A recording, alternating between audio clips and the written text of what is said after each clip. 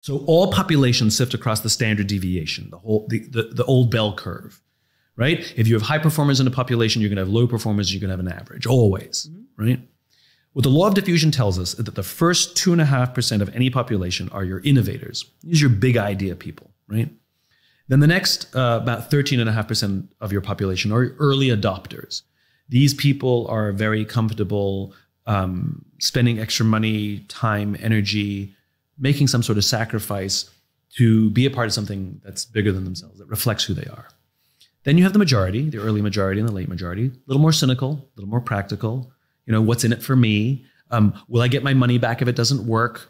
You know, will I get in trouble? You know, that kind of thing, you know, a little more risk averse.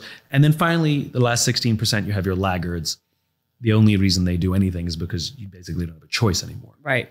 What the law of diffusion tells us is that if you want to have mass market success, if you want an idea to spread or be sticky, you have to achieve between 15 and 18% market penetration. And then a social phenomenon happens called a tipping point, and it just goes.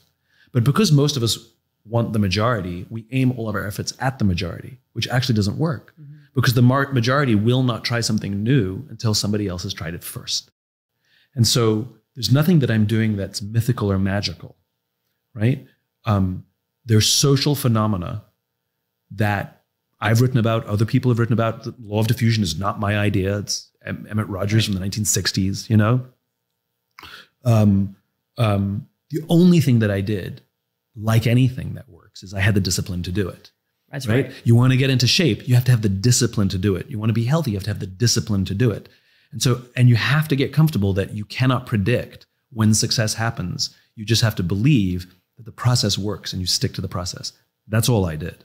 And everything that I did is written about in that book. Yeah. That's literally the thing that I followed.